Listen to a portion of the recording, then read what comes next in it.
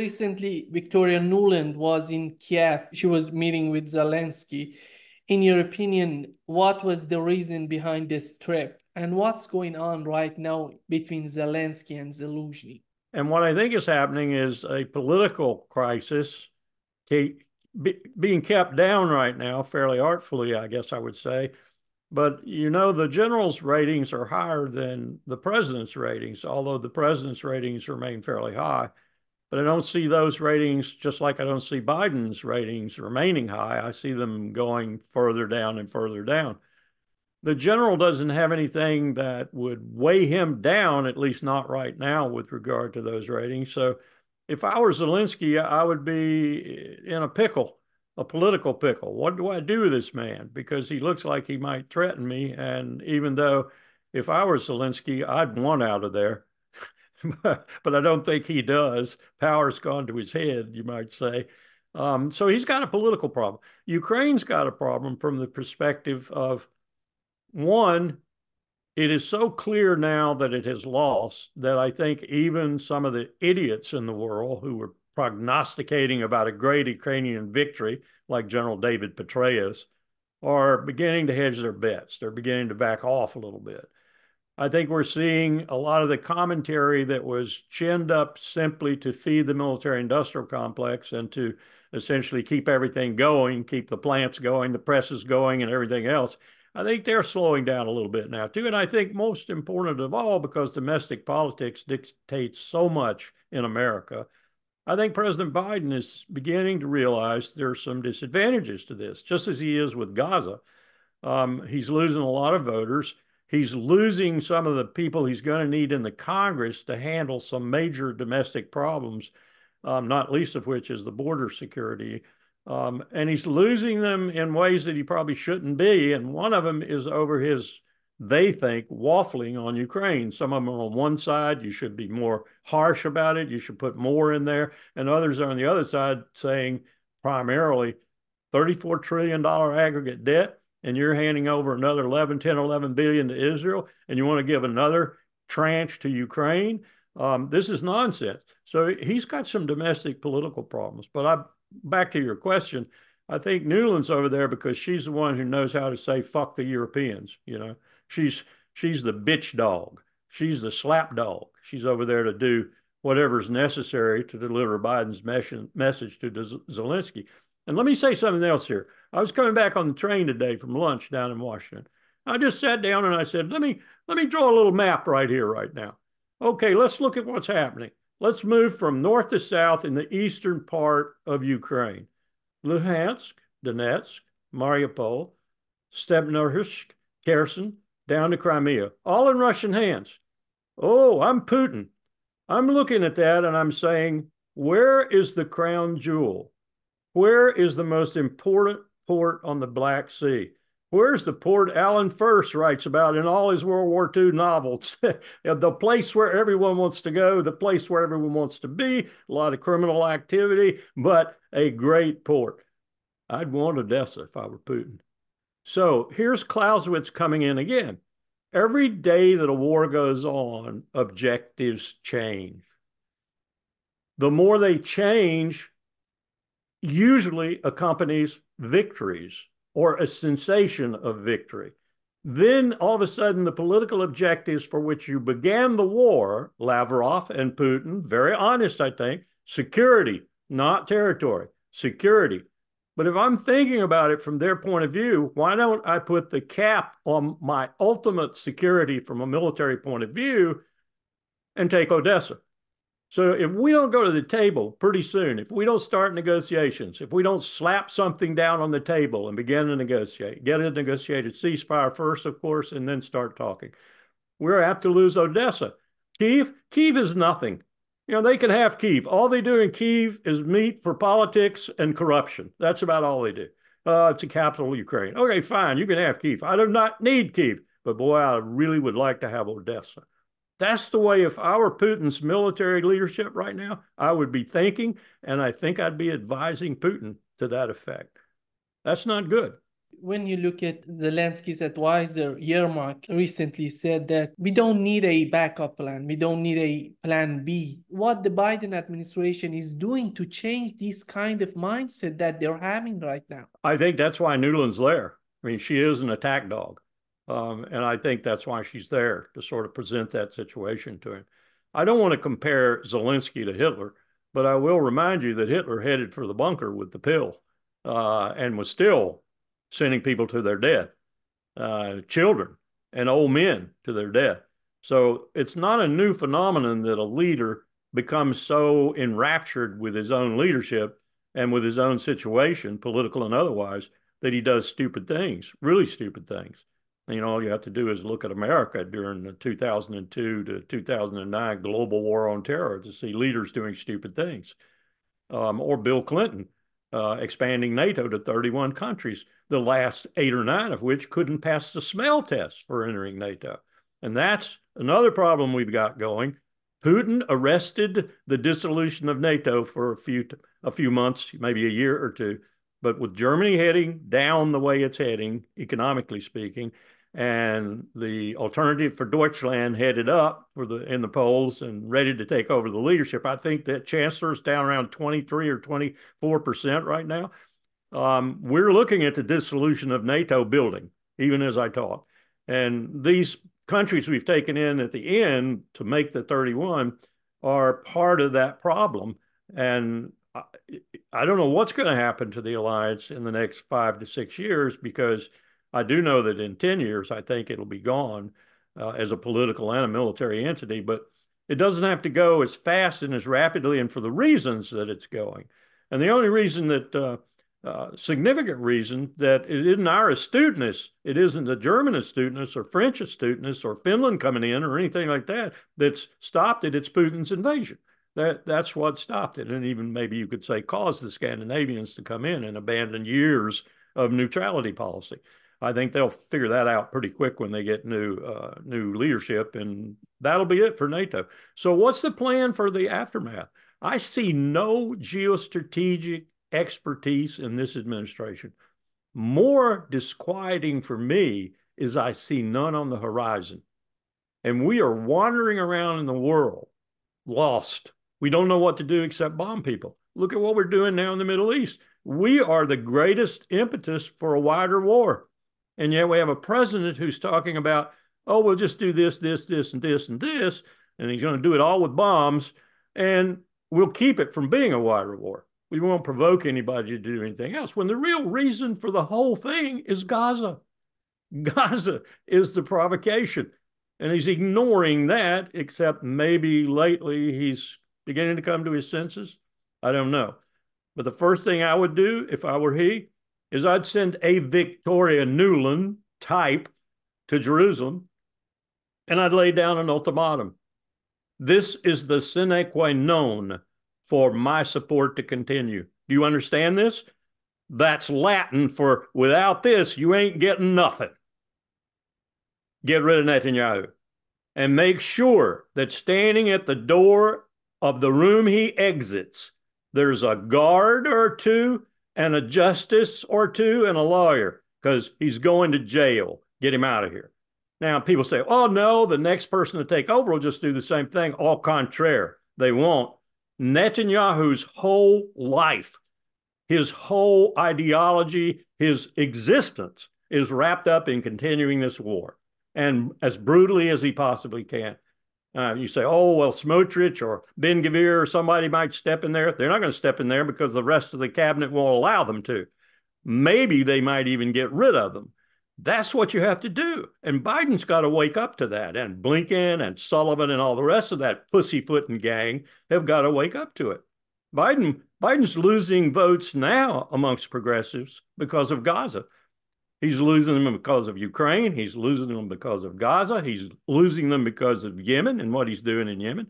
You can't lose too many votes and not have, especially if it's going to be Donald Trump, someone on the other side win the election. German defense minister just yesterday said that Germany should prepare for decades of war with Russia. When you look at Russia's behavior during these 19 months of war in Ukraine, they didn't even cross the Dnieper River. Why they're so afraid of Russia marching toward Europe? They're talking for decades. I'm glad you brought the Dnieper up. That's the other thing I'd be talking to him about if I was his professional military leadership. But I really think Lavrov and Putin signify the civil side of the civil-military relationship, regardless of what we think of it. Autocratic, dictator, call it what you will. I went through this with the Soviet Union when I was working on global war plans. And I kept telling some of the people I was working with, no one is monolithic. No one makes decisions alone. No one. Maybe Stalin came close, and at the end, Hitler came close. But everyone has someone or some ones who advise them. And in the case of Lavrov and Putin, I think they do distinctly represent the civil side of the civil-military relationship. So you're talking to the two people who can halt the bombs. You're talking to the two people who can stop the war. You need to talk to them with a good set of diplomatic goals, and you need to get this thing at least a negotiated ceasefire and then talks. And you need to start talking before the momentum of the war, as Clausewitz so clearly points out, and as every war I've ever studied points out, carries new objectives into being, carries new strategies into being, tells Russia, well, I can go a little bit further here. Maybe I could even go all the way to the borders of NATO, all the way up north to south. Who knows? I don't think they would do that, but it's a possibility. And we're making it ever more a possibility by allowing him to continue. The leader of this AfD, Alternative for Germany, recently, he was talking about Dexit, which comes from Brexit. What's going on in Germany right now? I think you're talking about an early example with German characteristics of exactly what I mean and what Powell meant in 1989 when I first joined him about NATO falling apart and possibly the EU falling apart.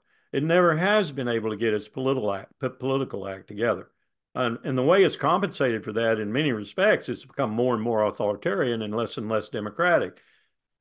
If the EU is to get its act in place, and if the rest of NATO is to salvage some of itself, if any, then it's got to go to Germany for the leadership, for the quality, for the oomph to do it. And what you just described, Germany is not ready to do it. Germany's ready to do the opposite. So I think as goes Germany in that regard, so is going to go France, Belgium, and ultimately the original countries of NATO. And we're going to have the fulfillment of what Colin Powell predicted for me in 1989 in Atlanta. We're going to have the dissolution of NATO and maybe the European Union with it. The union's never really solved its political problem. It still has a major political problem. You look at us and you say, we've got problems, but you look at our state structure, our federal structure, we've got a common language. Some would say in Texas we don't, or, some other places. But basically, we've solved the problems of having such a conglomerate society in a federal way. EU hadn't settled that. They still got all the problems that they had, 100 years ago, attenuated somewhat, but lurking in the shadows all the time. And when you start talking about this is one of the problems I have with the extension of NATO. When you start bringing Poland in, and you start bringing Albania in, and you start bringing Montenegro in, even Latvia, Estonia, and Lithuania, you bring them in. A lot of Russians there, a lot of disquietude there, a lot of language problems, and a lot of people who don't want two languages or three languages even. You just bring these problems in to a place where you are possessed of nuclear weapons. Thank you very much. And where you have guaranteed the security of all is the security of me and you. And this is not good, what we've done. And I fault Bill Clinton for having started it and done it. Bill Perry actually left his administration partly because of the expansion of NATO. The only really sound, sane Secretary of Defense we've had in a long, long time. he knew what was happening, and he knew what it would do to Russia. He knew how Russia would react, as did George Kennan and Henry Kissinger and a host of others. So we painted this. We've done this. This portrait is out there that we constructed. And now we're living with the results of it. We need to unravel some of this. We need to do it fairly rapidly. We need to start by stopping the war in Ukraine and then turning to Germany with some kind of rapprochement in mind in terms of what we've done to them, and try to help them to be the strong man of Europe, perhaps, but be the strong man in a peaceful way. Because I don't see Germany's evolution being all that good for Europe if it goes the way you're hinting that Alternative for Deutschland might put its platform up to do. Fight Russia? The Germans want to fight Russia again? Haven't they had enough of that? I'm sorry, you'd get the same thing handed to you got handed to you before, your state, you know. Boris Johnson recently published a video. This is the guy who sabotaged the talks between Russia and Ukraine in Istanbul. He's just tried to convince the young people to join the military to fight Russia. Do you see these type of politicians gonna get stronger in Europe? They're gonna get weaker, in your opinion? I put them in the same class as I put Lindsey Graham and Tom Cotton and a host of others. Cotton may have a little bit of experience in the military, but he didn't get any experience that counted. And I call them fair weather soldiers. I mean, Tom Paine talked about them when Washington was having troubles at Valley Forge. He wrote that pamphlet that Washington said was more powerful than anything else. It was worth 2 divisions of soldiers to have that pamphlet circulating through the camps. I think we're at a point where we have a lot of people like that in the world now. And I would put some prime ministers and presidents in those categories. And it is scary from the point of view that, one, they know absolutely nothing of which they speak, particularly with regard to war and military operations. Two, the world is, the Bank of International Settlements issued a paper recently that said there was over $34 trillion in the world that wasn't substantially supported. And then put an addendum on it that said maybe it was twice that much. Well, a good share of that, of course, is ours and Chile's and Argentina's and Malaysia's and all manner of countries in the world. What are we going to do about this global debt that is so unsurpassed right now, and our own, which is 34 trillion plus and growing every day? That's $100,000 for every American citizen. You imagine what they'd think out in Peoria if you walked up to their house and said, present me with a check for $100,000 right now because we've got to pay our debt off. Impossible. I can't do that. I'm sorry. That's what our debt is. The world is in such bad shape right now, and it is accompanied by sorry leadership, especially in the West. One of the reasons I think Putin is doing as well as he's doing is because he's not a sorry leader. I don't care what you think about his government style or about his killing his enemies and everything. That's, you know, it's heinous, if you will, if it's all true, but it's not necessarily an inhibition to him being smart and thinking diplomatically and professionally, militarily well. I think he does. So we're looking at a competition between, and this is always amazing to me. Xi Jinping, for example, who's pretty competent with what he does, Putin, who's pretty competent with what he does, a few more like them in the world, and we're calling that dictatorship because and authoritarianism because we just don't like it. It just doesn't fit in our lexicon. And on the other hand, we're talking about what wonderful, stable, economically successful, incredibly respectful of human rights. Oh, anybody for a little Gaza? That we are, and the dichotomy is astonishing. It is astonishing. And meanwhile, there's 4 billion people plus in the world who are looking at that and making their decisions on who or what they might want to align with, either in the future or even today. And so what are we doing to ourselves? We're alienating ourselves. We're alienating ourselves because we have such poor leadership, such poor policies. And even when there's a decent policy, we execute it so sloppily it doesn't carry out. It doesn't do anything. Look at the United Nations Relief and Works Agency, for example. Here we had The Israelis come in, as I knew they would. I knew they would. I could have told you if you'd interviewed me on that day. They're going to do that. They're going to do that. They come in and they say that of some 13,000 workers, 12, I think, collaborated with Hamas. Well, quickly the next day they had to say, oh, there's more. It's probably 10% of them, because they realized that was such a minuscule bunch of people out of 13,000 workers in a situation like that. Let's face it, UNRWA has no intelligence agency. It has no security force. It can't check on people. Guess what it does? It sends the people it hires in a list to Israel, because they do have security forces, they do have intelligence forces, and they can check them. Israel. So Israel was commenting on its own inability to say, yeah, that worker should stay, that one should go. This is crazy. And we let them get away with it. And now we have stopped payments to the only organization on the earth that has the capacity to deal with the carnage in Gaza right now. I'm not even sure they do, but no one else certainly does. They have the closest ability to do it. And we're holding money up. This is insane. We're letting Netanyahu run us like we were a bull with a ring in our nose. You talk about Netanyahu. It seems that they agreed on a ceasefire in Gaza. Is it going to be something permanent? Is it going to be something for a few months? How do you find it right now? I think President Biden and his staff, and I think the Congress, at least the sane members, and I won't tell you what percentage I think that is, really want it. And I think what's going to happen, if they're smart, is they're going to use this ceasefire, whether it's a week, a month, whatever. I think it's probably going to come down on the longer side to get rid of Netanyahu.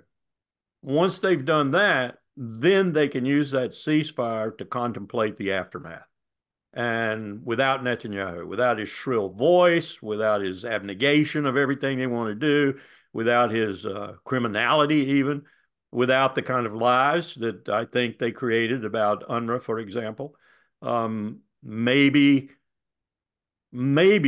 something out of that ceasefire can lead to a real viable pathway that would lead us to two states, or lead us to a solution to the problem that we've got. It isn't a solution to just stop, rebuild Gaza, however helter-skelter crazily we might do it, and then say, okay, let's go for another 10, 20 years with the Israelis doing what they've been doing for the last 10 or 20 years. They'll just start over again, probably quicker than this last time.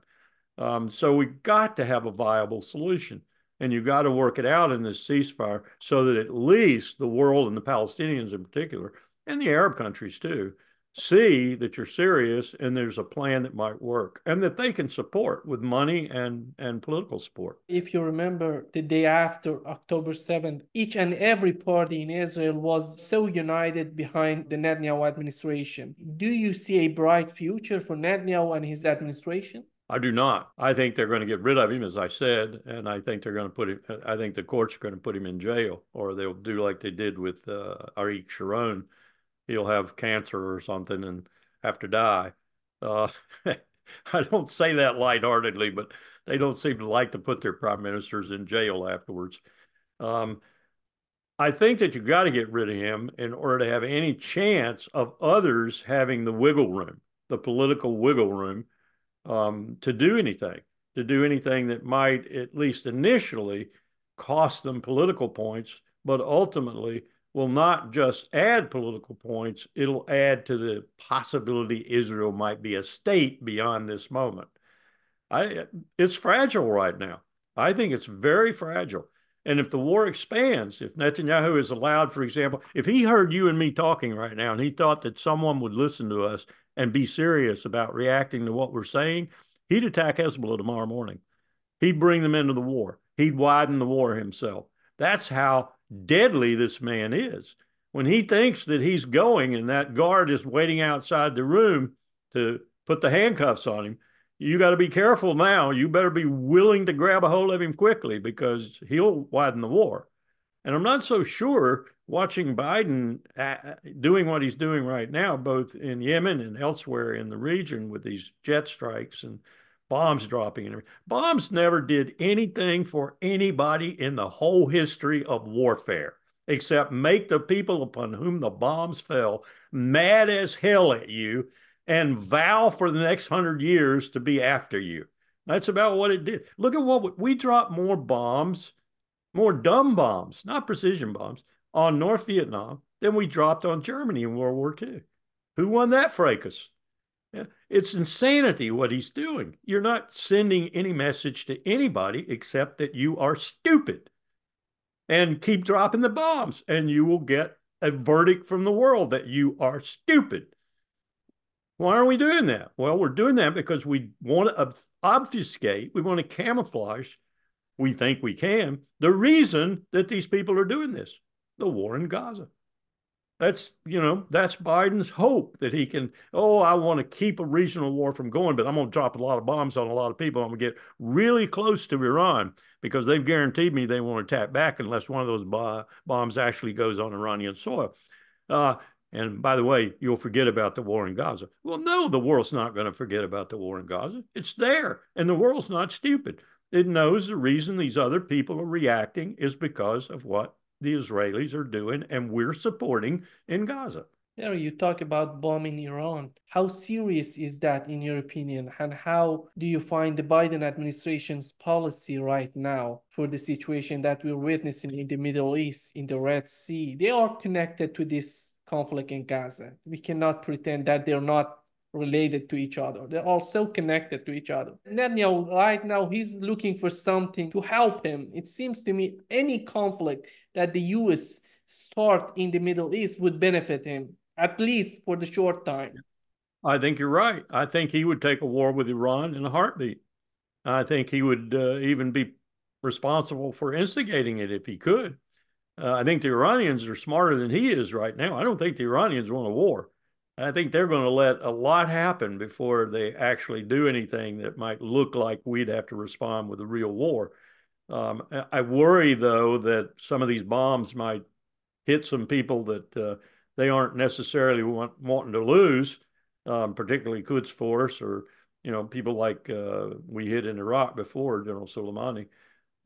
You never know. Again, the vagaries of war can change in a 24-hour period. Hell, they can change in a minute. We used to call that the CNN effect. We had an example of it in Somalia, in Mogadishu, during Clinton's first year in office. We were actually winning tactically on the ground. We had killed more of them than they had killed of us. And we were closing in on Mohammed Farah, the warlord we wanted to get. But that imbroglio that happened inside Mogadishu with the warrant officer dragged through the street and burned bodies and everything, that turned the American people off, and Bill Clinton beat his feet from that war as fast as he possibly could. So what I'm saying is the CNN effect, we called it then the camera. And the American people see that and they say, oh, why are we there? Get out of that place. That's the kind of effect you can have. And this is a place you could have that kind of effect all around Syria, Jordan, Iraq, Iran itself, Yemen, Saudi Arabia. Suppose Iran shot one of those missiles like it shot before, or a bevy of them, into Saudi Ras Tanura, for example, where the million of barrels per day production capacity is probably one of the greatest in the world. And you suddenly shut that down 25%, 30% or something. We simulated that in Beijing in 2009 with the Chinese and others. Pretty bad situation. You got to start shifting petroleum products all over the world. We were shifting North Slope oil from Britain to the United States, shifting Alaskan oil to Korea, and doing all manner of things to compete with that. We at the end of the first day, we had oil at $300 a barrel. Remember, this is 2009 too. We had oil at $300 a barrel, and we had West Texas Intermediate and Brent crude were about 300, 305 a barrel. And we had shippers who wouldn't ship, and we had insurers who wouldn't insure. How do you see the popularity of Netanyahu and his administration right now in the Biden administration, in the U.S. government? Biden used the F word about him, apparently. I don't know if that was a coherent moment or not, but I'm for it. It seems that Biden is getting tired of Netanyahu and his administration. I think what we're going to see, I hope what we're going to see, is an ultimatum. I think Biden is going to say, Netanyahu goes or I go.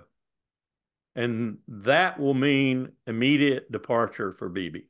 There's no question about that. They cannot continue this without us. That's the really dreadful thing about this. We are enabling it now 100%. We have one of the largest war stock reserves in the world for us in Israel. And we have a deal. Whenever they're in extremis, they can borrow from those war stocks. Well, they're borrowing big time from those war stocks. They could not wage this war at the pace and with the viciousness that they're waging it without those stocks. So if Biden says he goes or we quit, he would go. He would go within the hour. There wouldn't hardly be a discussion. Then you got the problem of the next person, whomever it might be. What is he going to do? And what are you going to tell him if he doesn't comply with your wishes? Well, I say you do the same thing with him. You're gone too, or I'm out of here. You understand you're in an existential situation. You will disappear if I'm not here because your own people will eat your lunch when they find out that you've driven the United States 100% completely away. That will be anathema for you in this country. And believe me, it would be. Then someone's got to take note and they've got to change policies, at least to the point where the president can accept them. That's what he needs to do. Not just call him the F word from Washington to his face and, gone. You're gone, out of here. I would even see it this way. I would go to Jerusalem. President Biden, President Wilkerson goes to Jerusalem. I would say, I want to have a meeting alone with your prime minister. Maybe the agents are in there, Secret Service on the president's side. I would look at Netanyahu and I would say, Mr. Netanyahu, President Netanyahu, your departure is imminent. If it's not, I'm gone. And everything that I give you and support you with is gone too. Give me your decision within the next 1 minute. And if he didn't say within a minute, I'm gone, then I'd open the meeting to the rest of the cabinet and present the same thing to him in front of the cabinet. And I'd want that to get into the press too, that I had done that forcefully, dynamically, and to his face. When you look at the U.S. policy from the right and left, from the Democratic Party and Republican Party, are they going to get to the point that they would need an alternative in Israel? Well, to a certain extent, Netanyahu is eating his own lunch. And by that, I mean he engineered the assassination of Yitzhak Rabin, the last best hope Israel had for a two-state solution and a peaceful existence reasonably alongside a Palestinian state. When he did that, he not only enlivened and gave blood juice to all the zealots in Israel, especially those in Likud, his political party, who now control it, he also convinced the other group, not necessarily labor as labor, but that group that, held their nose and most often voted for labor rather than Likud or one of the other parties. He gave them the faith, not the love. They don't love him at all.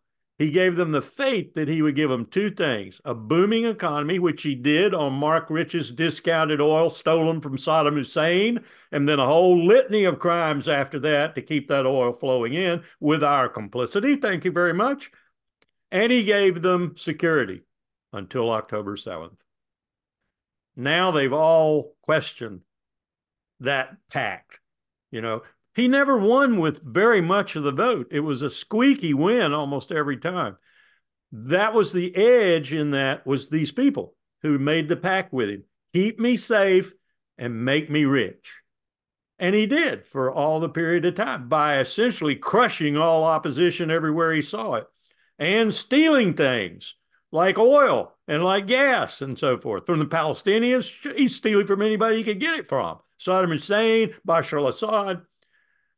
It's time for his comeuppance. It's time for his comeuppance. And if Israel doesn't issue it to him, if the United States forces it That's one thing. If they were to issue it to him themselves, it'd be another thing entirely. I think that'd be a lot more healthy, but I don't think they're going to do it. So we need to do it. But either way, it's got to be issued, and maybe the state of Israel can be saved from itself. I'm not sure, but that's the only way because Netanyahu has become death. He is their end, and they need to get rid of him before it becomes their true end. Recently, Japan and Germany signed a treaty to contain China. And is that reasonable right now to do such a thing? Japan's Unbelievable. demographics mean it'll disappear in the next 50 years. Has a fabulous military, probably one of the best militaries in the world, but hasn't engaged in any kind of real combat in a long time. China is 1.5, 1.4 billion people, can put 2 million men in the field, men and women in the field almost immediately. Um, I was recently reading about how Japan got so buried in China in the 30s and how Japan sort of, to a certain extent, crafted its own fate when it went for Pearl Harbor in 1941. The United States had put all kinds of embargoes on it, so hastened that fate to be sure, and therefore was partly responsible for the war in the Pacific. But Japan had so mired itself in China and Manchuria that it was just bleeding itself to death, and it had to break out the other way, or it was going to go down completely, sucked into China. And China wasn't China today. China today would have eaten Japan's lunch. So I don't think any kind of alliance, minus the United States now, and that's principally because of our nuclear weapons, is going to do much to deter China. Not only that, I don't think Xi Jinping has any interest whatsoever in Korea or Japan except as economic partners. And the better economic partners they are, the more he'll like them. Just recently, the defense minister of China said they're totally supporting Russia for the fight in Ukraine. It's a huge statement by China. When you look at the policy of the neocons, it's totally disastrous. I don't understand the logic behind these kind of policies. Frederick Hartman, in his book, The Relations of Nations, he was a brilliant professor at Newport just before I was there as a student, the Naval War College in Newport, Rhode Island. The sixth edition contains a preface and a first chapter, which lists some of the principles that he says belong to the field of the relations of nations, international relations. One of them, which I've mentioned to you before, I think, is called the conservation of enemies. And it's simply stated as a prudent nation will take care that it doesn't have any more enemies at any one time than it can manage. We are not a prudent nation. We are simply not a prudent nation. We have forced Beijing and Moscow into an alliance. It's more than tacit now. I think it is a genuine alliance. One of my Japanese colleagues emailed me from Tokyo recently and told me that he's just heard that the Chinese have broken out extensively now and actually have gotten about double what they had in nuclear warheads. They had, we thought, somewhere between 400 and 600. That means 800 to 1,200. That's a fast move, a really fast move. The only way they probably could have done that is with Russian assistance. This alliance, it's like when Biden went to the president of South Korea and forced him to send those rounds to Ukraine. The next thing Putin did was give North Korea the technology to build a missile, which they have done now, that'll hit Los Angeles, Washington, Chicago, Atlanta, wherever they want to hit in the United States with reasonable precision with a nuclear warhead. This is what you get when you do things, aha, got you. And then the other person, very calmly, that's the reason I say Putin and Lavrov are smart. Very calmly, they come back and say, oh, you did that? Watch what I do. They're tit for tat. Only the tats that they give our tits are bigger and they're worse. We are becoming isolated. We're becoming the pariah nation. We're becoming the one the rest of the world learns to hate and to gang up with others to do something about. The group of, what are we calling it now? We used to call it the non-aligned movement. It was about 77 countries. I forget what they're calling it now. Maybe it's still called that, but there are different groups out there that are forming essentially motivated by the fact that they see us. They see what we're doing. They see how many people in the world we have sanctioned, over 2 billion. We see how we throw our weight around with bombs and other things in the world. And they don't like it. And I don't blame them. And so they began to form alliances, tacit and real, like China and Moscow, and they're ready to balance us. That is the relations of nations. I don't know if you've seen the new interview of the Burkina Faso's interim president, in which he says that France had no desire to fight terrorists during their years-long counter-terrorism operation in his country. I think there are basically two phenomena in Africa, particularly in the Sahel, that goes along with foreign militaries, including the United States and African Command. One is much the same template we had during the Cold War, and that is that we would go in and find an African leader in an African country and say, we'll give you millions of dollars to enhance the capabilities of your military and such, as long as you are staunchly anti-communist.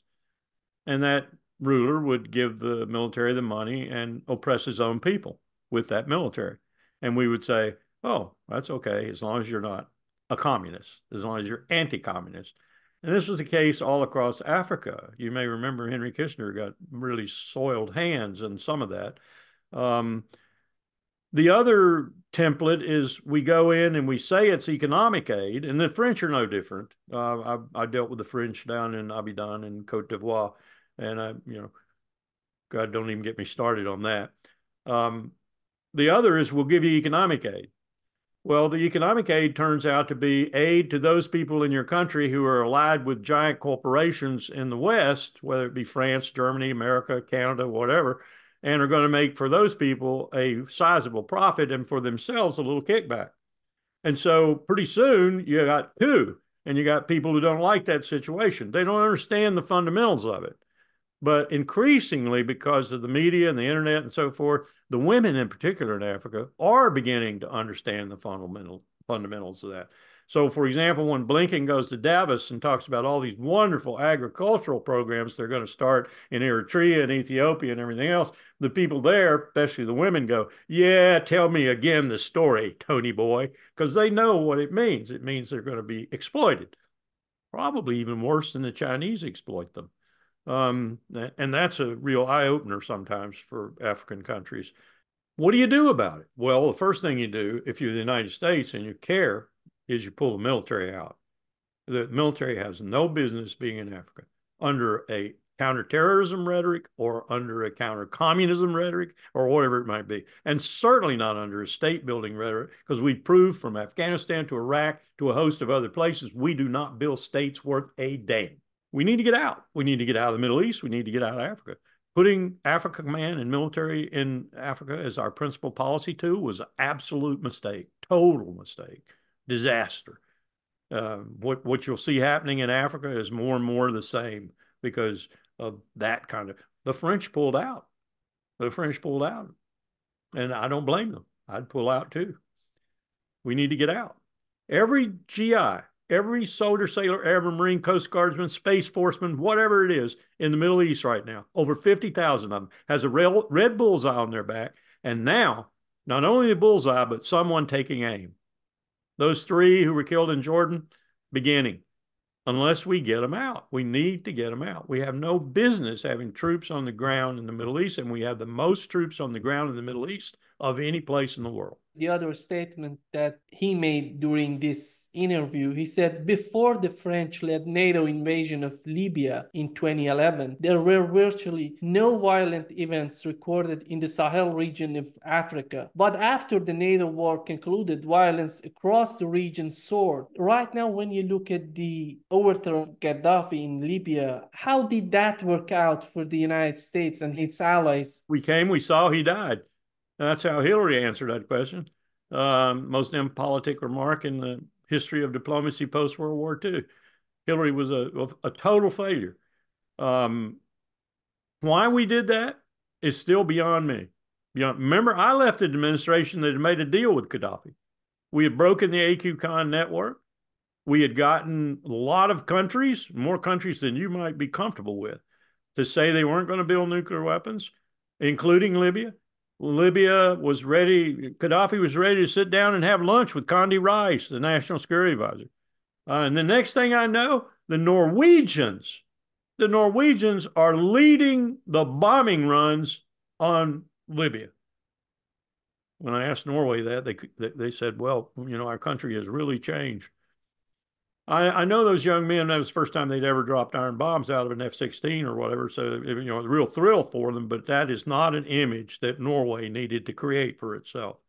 And we made a disaster there. Gaddafi and Egypt at one end, Gaddafi at the other, were kind of keeping the lid on the pressure cooker. And they were making sure that people were reasonably taken care of, not rich mongrels or anything like that, but, they were reasonably well taken care of. Gaddafi even wanted to establish his own monetary standard for the AU, or for at least that part of Africa. He had some really grandiose plans. Again, I come back to the proposition that all of these dictators are not necessarily evil people the way sometimes our own leaders are evil people. We took him out. We came, we saw, he died. And now what do we got? We got a mess from, I was listening to El Sisi the other day, and he's talking about what needs to be done with regard to this very situation, because he sees the whole rim of Africa becoming destabilized and people flowing out, of course. What happens to the Libyans who leave really early in the morning, leave the coast on rickety boats for Italy now? Italian Coast Guard turn them around or accept them? Well, it was accepting a lot of them, but I'm understanding now that it's turning them around. Well, these rickety boats usually don't make it back to Libya. So where do those people go? Same place people go in the Red Sea when they get on the rickety boat to go to Africa, or the other way around when the wars are really bad in Sudan, Eritrea, and Ethiopia. They go the other way. They get on these rickety boats. They drown in the middle of the Red Sea and nobody says squat. That's how to get rid of your excess population. Larry, just to wrap up this session, I want to talk about Imran Khan. He was sentenced to a 10-year prison. What's going on in his country? The majority of people in Pakistan are not agreeing with what's going on right now in their country. You're asking me a question about a country that is just so wrapped up in what's happening now and what's happened in the past and what's happened in the past that it's very difficult to answer the question, because I mean, here's Pervez Musharraf in the room with Colin Powell when Musharraf was both president and head of the military and all the rest of the things he was doing at that time, and trying to explain to Powell why it's essential that he do what he's doing, but he'll stop doing it someday. Well, that's the mantra of the Pakistani military once they take over the government. And if they're not in the government, if they haven't got the government, if they don't have a Musharraf as the president, then they're plotting against the civilians who are in the government. And they're going to get what they want if they had the military guy in there, but they don't. They got a civilian. So if the civilian isn't forthcoming, they got to get rid of him. So they're the real power, along with the Pakistani intelligence service, ISI, which we found out big time in Afghanistan. If it weren't for the ISI, we might still be in Afghanistan. That's the only good thing I can say about it. And so Pakistan goes through these, Turkey used to be a sort of like this, but Turkey, Erdogan, at least for one good thing, he sort of stabilized it for a long period of time. Now he's gotten rid of a lot of the reforms that were made in the beginning that caused the military to, come in and go out, come in and go out.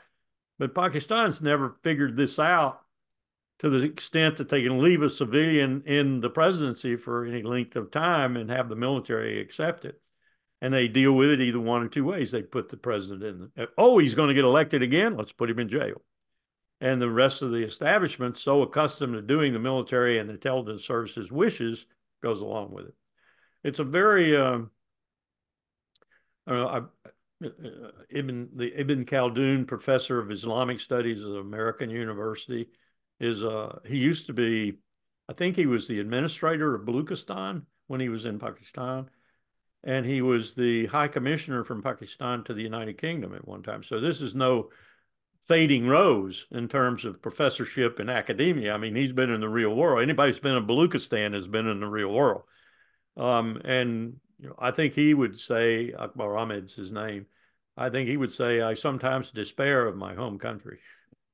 But from everything I saw, he was trying to do some of the right things, and they didn't correspond with what the military wanted.